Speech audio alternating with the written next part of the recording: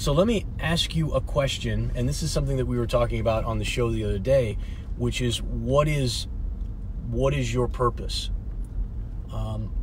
More important question, maybe easier question to answer, is if you could do anything in the world, there were no constraints on your time, on your geography, so you want to put any limitations on it. So if you want to wake up in the morning and go skiing in the mountains, and in the afternoon you want to be on the beach, let's just assume that was possible.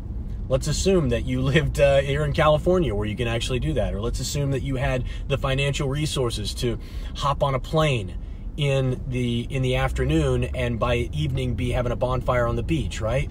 Let's assume that there are no restrictions on you.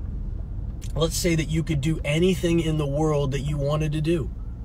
You could wake up anytime you wanted to. You could work for as many hours a day as you wanted to. You could accomplish or pursue any venture that you could possibly want. Anything. The whole world is open. What would you do?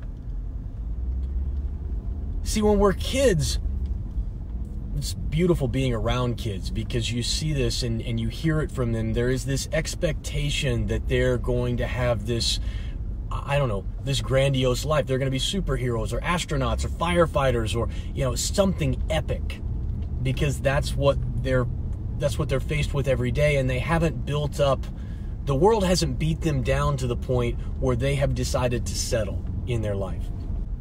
And the truth is we lose that over time. Eventually we have some failures. Somebody else tells us, oh, I failed at that, and so that's really hard, and maybe you don't do that. We have people start to tell us, our parents, our friends, you need to stop being so idealistic. When I say to you, you can do anything you want. There are no restrictions. You can be one place at one time and the next minute be in another place. And you can do literally anything you want to do. Don't worry about the money. Just assume that you're going to get fabulously wealthy doing whatever it is that you really love doing. What would you do? Initially, the response that most people give you is, well, yeah, but I mean, that's not really realistic. That's not really possible. So I'm going to subdue my true want, my true desire, my true passion, my true purpose for something less, for something more attainable, for something more realistic. And then we end up giving up eventually and settling in our lives for some level of mediocrity. Most people are not deliberate with their lives. They're not. They spend their time reacting to life. They spend their time waiting for things to happen to them and then trying to adjust. And then they wonder why they wake up one day and the life that they built isn't really the life that they want. Why do you think that is? Could it be because from the beginning you weren't deliberate about what you wanted?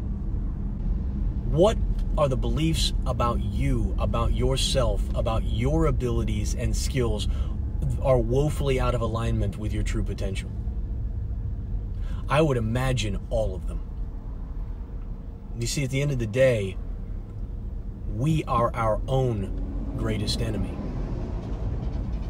We do more to damage our future, to damage our potential, to limit ourselves from achieving what is truly possible in our lives than anybody else. Whoever you're pointing to in your life, whoever you've been talking to, whoever you've been blaming for your failures, for your inability to hit the mark, if you're looking around at your neighbors and your friends or people on television or in media or online who are living a life that you want to live, and you're finding someone else other than you to blame, let me tell you something, folks, that is your biggest problem. You have no vision of what you want to create for your life. You don't know what it should look like. You've never thought about it. No one can keep you. Not in America. Maybe in Venezuela. They can keep you from having everything that you want. Not here. Not in America. People can make it hard for you. They do every day. The tax man does every day. He makes it hard for me. But nobody can stop you. You're unstoppable. You just have to believe it. Do you believe it? Say yes. Give me some feedback. I was watching a I was watching a old clip of the Chiefs. Haha, thanks, Josh. Of the Chiefs. And Marty Schottenheimer had all the defensive players in a huddle. And he's talking to them.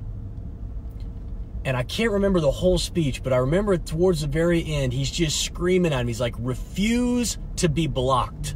Refuse to be blocked. Refuse to be blocked. And I thought, what a powerful statement. Just refuse. I will not allow it. Right? I will be unstoppable.